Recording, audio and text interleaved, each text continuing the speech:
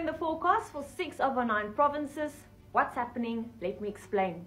This weekend we have a strong cold front arriving in the southwestern Cape early on Saturday morning, bringing cold, wet and windy conditions throughout this weekend to the Cape. But then behind this cold front we're expecting a strong cut of low pressure system to develop, dropping freezing levels significantly overnight into Monday morning.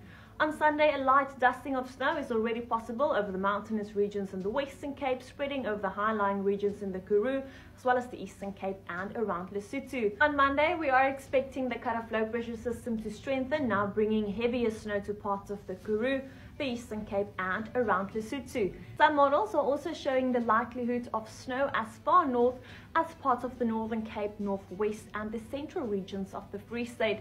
Keep in mind, cut of low pressure systems are extremely fickle and the forecast can easily change from one day to the next. Therefore, it's important to keep looking out for our regular updates on this snow event. Snow is currently off the cards for Gauteng, but who knows what the forecast shows tomorrow. Now, what I really want to focus on is the dangerous and life-threatening amounts of snow expected on Tuesday in parts of the Eastern Cape and around Lesotho.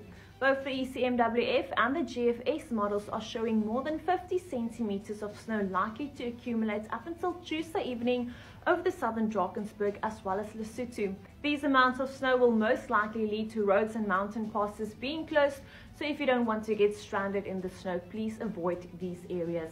This cut of low pressure system can be extremely dangerous, but I will give more updates on the expected rainfall and a new snow forecast tomorrow, so keep an eye out on our pages.